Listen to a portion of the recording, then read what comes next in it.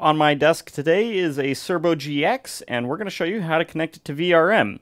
Getting started, the Cerbo is powered from a battery. I just happen to have one of these SOK rack mount batteries sitting on the floor next to my desk.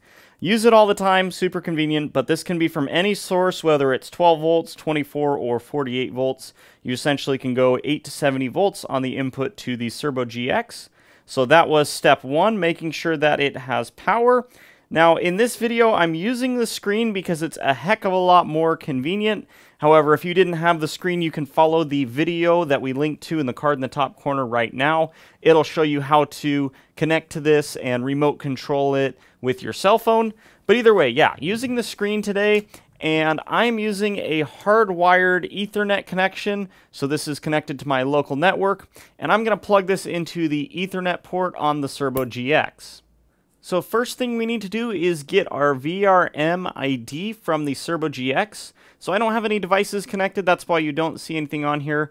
But I'm going to go into the menu, under Settings, and then go down to this VRM Online Portal option. This ID here is unique, so you'll want to take note of yours. That's the VRM Portal ID. And yeah, it shouldn't take much more. Now, if you do want to do the remote console where you look at this screen through VRM, you're going to want to turn on two-way communication. And if I go back into the settings under remote console, you're going to want to check this enable on VRM option. And I highly recommend setting a password for this, just for security purposes. And if you're turning this on for the first time, you're going to want to reboot the Cerbo-GX by power cycling it.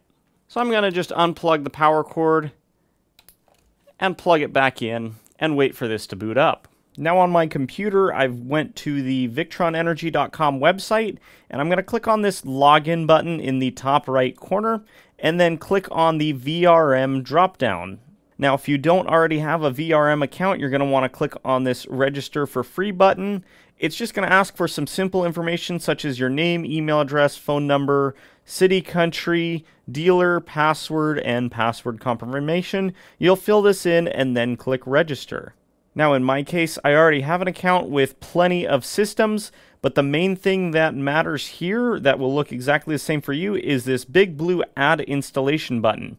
Click on that button, and in our case, we're using a Cerbo-GX, so we're going to click on that, and then it will have the VRM Portal ID. So in our case, we're going to type in the ID we got from the screen, and we can name this as VRM Demo just for you guys, and then you're going to click on this Request Access. Now, if you're the first one to try accessing this Cerbo, it's not actually going to send a request, it's just going to give you access. So you see you got this green success box down here at the bottom. Now we can see what's going on this Cerbo-GX. Now I don't have any devices connected, otherwise it would show here. But yeah, if you already have this added, when you click Request Access, it's going to send an email to the owner that already registered the Cerbo saying that you would like to have access. And they just would click Grant or Deny, and then you'd have access from there. Now, since I enabled Remote Console, I can click on this tab here on the left, and it's going to connect to the Remote Console. Now, I didn't set a password, so if you set a password, you'll want to type it in there.